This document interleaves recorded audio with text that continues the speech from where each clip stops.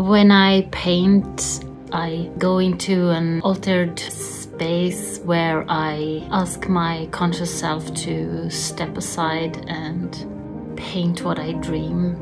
I don't strive for perfection. I like when things look a little bit broken and a little bit like someone's been scribbling on a toilet.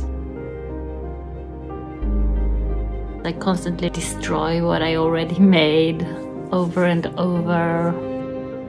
Sometimes there's 35 layers of paint. I sing to the canvases, I bless them, I mix in secret ingredients in the paints, and I invent my own magical rituals. The motif is very center, a lot of flat surfaces. I like to combine that with a feeling of wild punk where I let the paints drip uncontrolled. This body of work consists of 6 large oil paintings depicting young women who are in their power and survivors. They are in contact with what helped them survive, which is nature. The girl that is carrying her past, it's called I Remember Everything.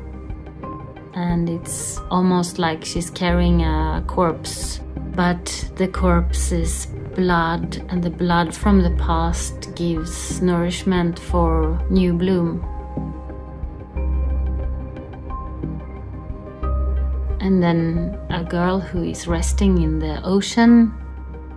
The ocean for me is my happy place, my to-go place for healing and for meeting myself.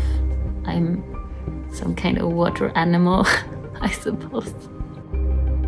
That feeling I get when I paint is that I return to my core, 10, 11, 12 years old me that could speak with animals and with trees, and I had perfect balance, and I could climb any tree and I could ride any horse, and I didn't give a shit about what anybody thought.